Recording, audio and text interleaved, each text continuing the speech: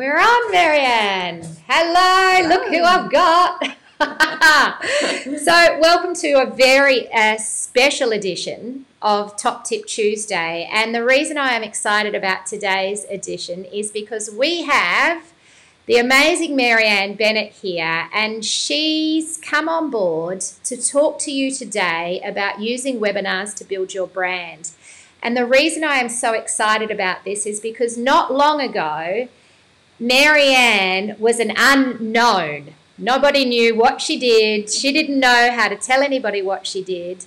And now she's getting offers and opportunities and signing up new clients like you wouldn't believe it. And her secret to success really is a commitment to webinars. Well, there's a whole bunch of other things.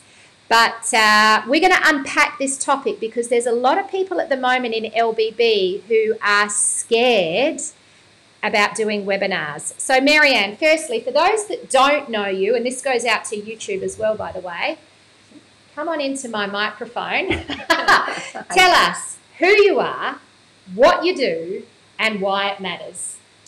I'm Marianne Bennett. My business is Adelaide Nutrition and Wellbeing. So I'm a clinical nutritionist, but I help women recover their health when they've been stuck on the doctor roundabout and they have no idea what's causing them to be sick. Because that's what I did. I basically got diagnosed with fibromyalgia and I had no idea how to get well. So I spent 10 years.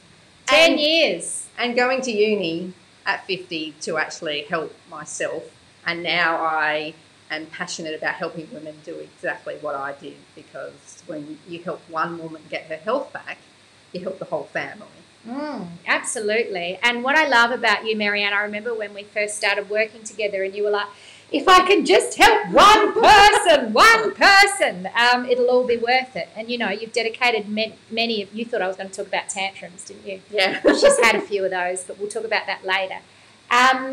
But what I love about Marianne is she is a true mission-based business builder, and this is the best place to come from because it's never been about the money for Marianne. It's never even been about quitting her job. It's about healing herself and then healing others along the way and just leaning into the space of truly mastering the art of nutrition and health and well-being, which I love.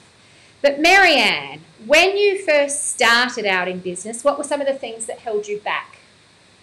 My own fear, my fear of being visible, my fear of not looking like I'm stupid. Like people wouldn't know who I was, so I just wouldn't talk to people. I just didn't want to because I didn't know. I just had this fear that people would ridicule me. And you used to feel that way about putting on LinkedIn, didn't you? I felt that. I still have some fears around social media and videoing myself. So it's always good when someone else is in the picture, so I don't have to actually do it myself. Drag you in, Yeah, so I spent a lot of time, you know, yes, I have had lots of tantrums. I spent a lot of time, but I think from the very first time we met, Jodie, the beginning of 2019, I knew you were the one that I needed in my life to guide me to where I needed to be, which was my ability to help people because I was stuck. I keep saying I was stuck in my own way. Until I got out of my own way, I was never, ever going to be able to help other people. Yeah, and you really have got out of your own way, and I get in my own way every now and then. We all do trip over sometimes, but I think what you've achieved this year is phenomenal.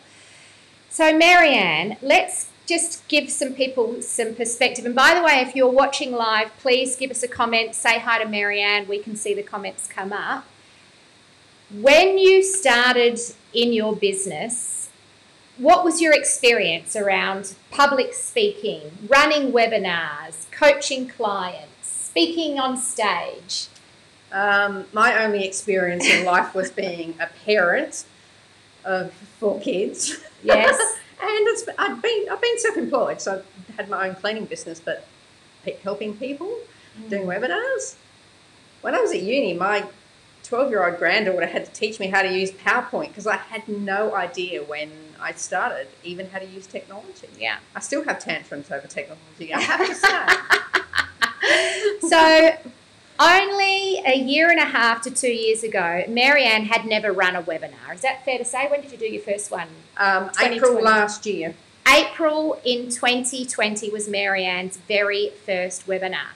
So if you are sitting on the fence around doing a webinar, let's break down, Marianne, for those watching.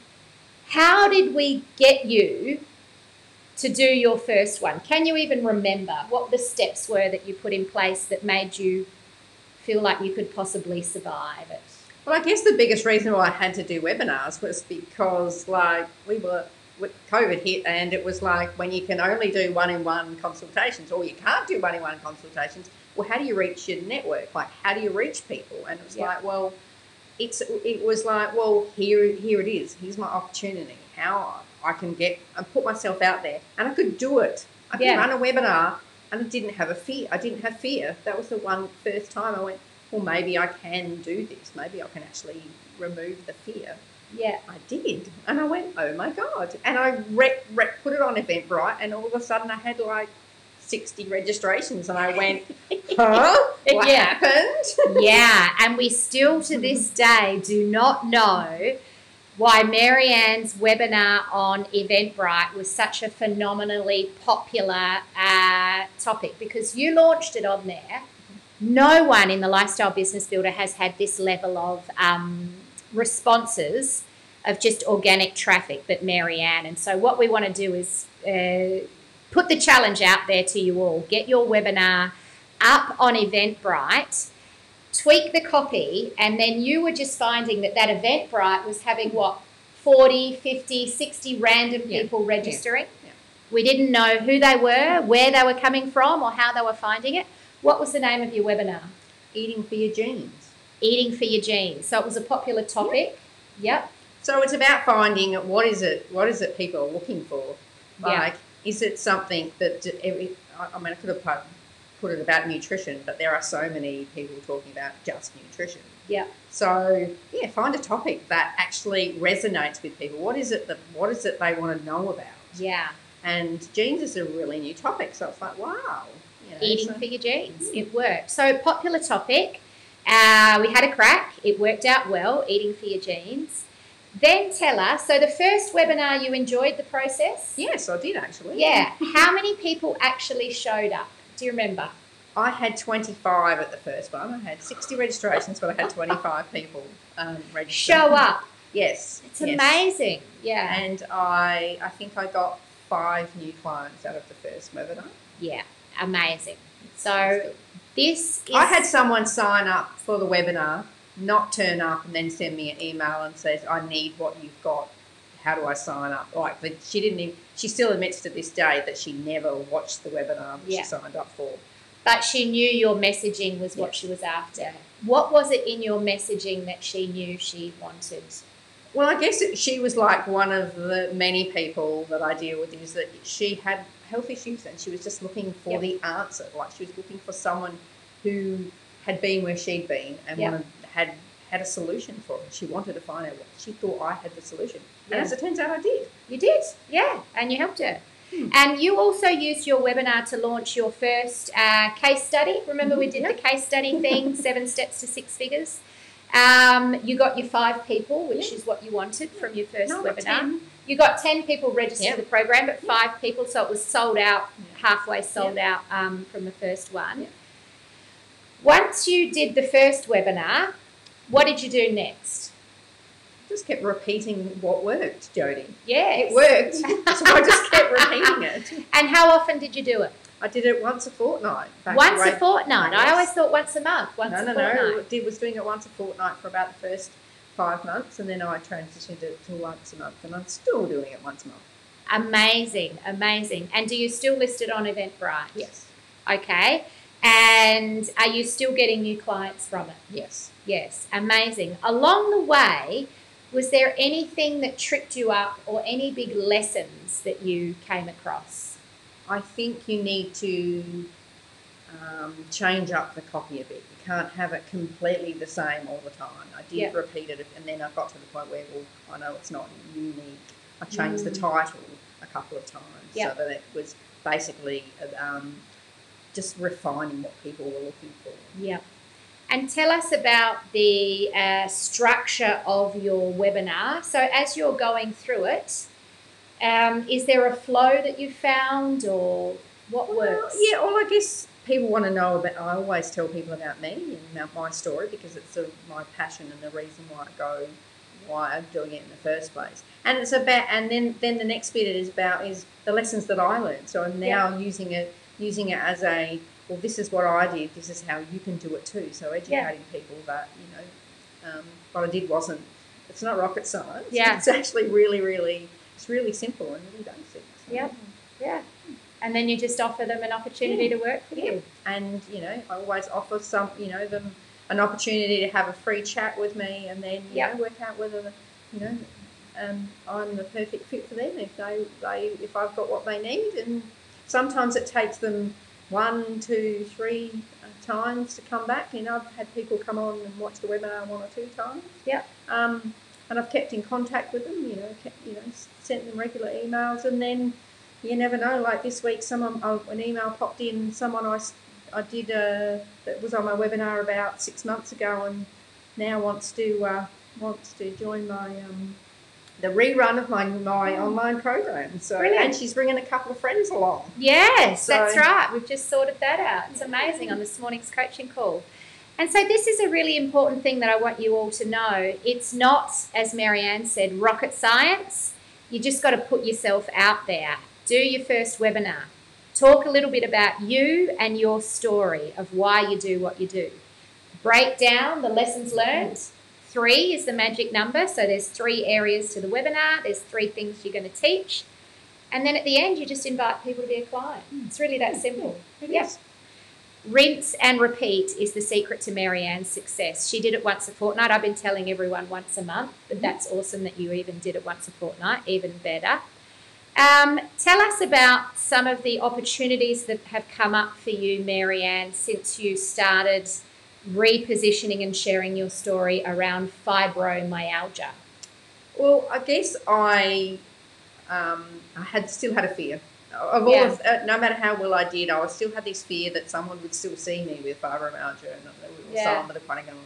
And I still had trouble trying to believe that I fitted into the professional realm. So I dabbled with LinkedIn. I found, but once I shared my story, probably 3 months ago now on LinkedIn. Yep. Oh my God. Yeah. It's just like, yes. So, how'd you get the story together? So tell us about that process.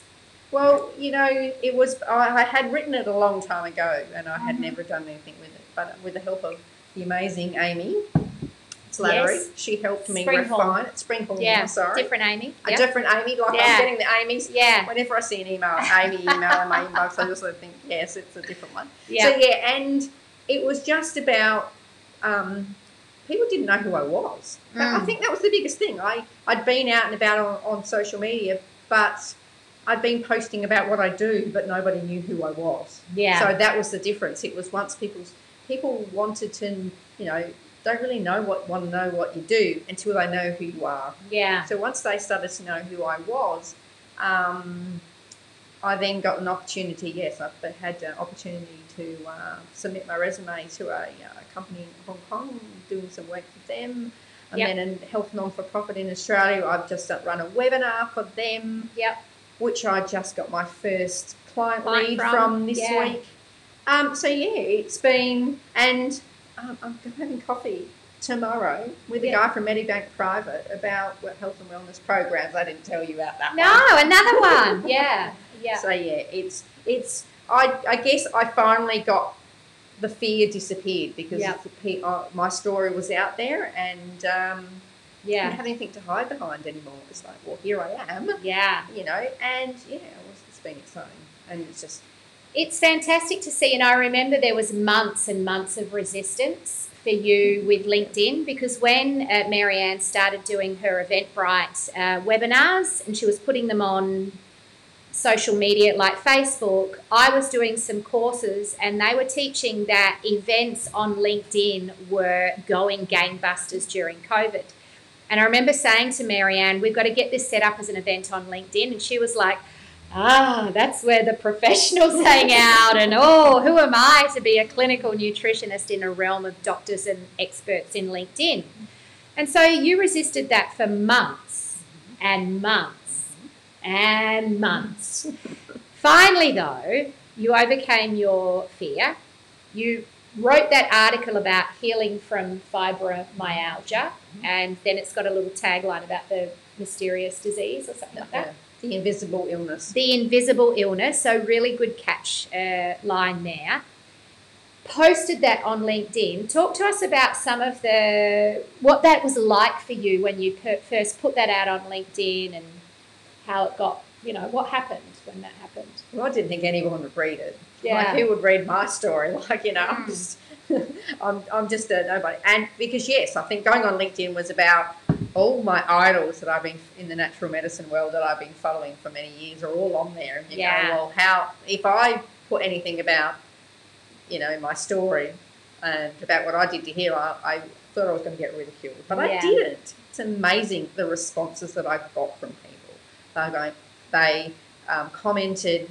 There was even a couple of them that shared my story, and I'm going, wow. Mm-hmm. Right? And it has resonated. And I've had people send me emails on the back of just reading my story and going, that's amazing. So I'm going, wow, what is it? What is it that I've got that I think it's just the passion, Jodie. Yeah. It's the belief that what I do is actually making a difference. Yes. So there's the belief, there's the passion, I think is something that you've always had in you. There's the visibility, and then there's the relatability. I think that that's a very important thing. Is fibromyalgia, as you know, Marianne, is one of these invisible illnesses that people live with for years, and they are in a space where they really want to try and find answers and just anything that they could possibly get their hands on. And the reality is, like you've been through, it can be a roundabout of just closed doors, deal with it, etc. Well, the doctor said to me, just go home and live with it for the rest of your life. There was no option. Yeah. Oh, there was. I wanted to take medication for the rest of my life. Yeah. And so what I love about this experience that Marianne's had is it just goes to show that when you have the courage to speak to the key thing, the micro niche, which is not healing from chronic illness, which was the space Marianne wanted to play with for some time, and she still does. But there is this fear, isn't there, of but if I say it's just fibromyalgia, what if someone has something else or something else? Yes. But often your breakthrough moment is going to be when you speak directly to the core source. And that's something that's worked very well for Marianne. So out of that article, you got an invitation from the crew in Hong Kong. Mm-hmm. The school thing came out of that as well. New clients, people contacting and emailing you, sharing, notability, all of this kind of cool stuff. Plus that article's been posted somewhere else, hasn't it? Didn't you get it published somewhere else? Or is it going in the Hong Kong? We're hoping to get it into Body and Soul. That's what Amy is working on right now. Brilliant. That will be amazing. Yeah. Amazing. So Marianne, tips for anyone who, and I know there's a lot of you in the LBB community at the moment who have just joined recently, for anyone that is still sitting on the fence or making up excuses about why they're not ready to do a webinar, what do you say to them? What I say to you is just do it. Just get out of your own way, because you never know who needs to hear what you have to say. Because your message is vitally important for somebody, and if you don't get it out there, if you don't say it, if you don't speak it, people can't hear it. Yep. And you can't make a difference if no one's listening, no one's hearing what you've got to say. So just get out there and do it. The other thing that I would say to Marianne's credit is, remember last year, I think you were on every coaching call I ever did. And we used to have Gia coaching. Yeah. So Marianne and Sue were on literally every single coaching call that I ever did. But the value of getting onto those coaching calls is we put together your slides. We'll write the copy for your Eventbrite pages. We'll build the emails. We can do all of those pieces together. So never feel like you're on your own. Even when Marianne actually, I think I was on your first webinar. In fact, I was, and I bought your program and created the buying flurry. Yeah.